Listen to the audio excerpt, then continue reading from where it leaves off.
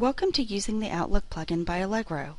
Once you have installed the Outlook plugin, you will see a new Sugar toolbar in your Outlook. Here you can archive a record to Sugar, create a new Sugar record, or sync appointments, contacts, and tasks with Sugar. You will also notice that when composing a new email, you will have a Sugar toolbar there as well. Here you can send and archive emails at the same time, as well as look up email addresses from within Sugar. To archive an email you previously received or sent through Outlook, you will need to open the message and select the Archive to Sugar CRM option. Sugar will then search for the correct record based on the email address of the sender.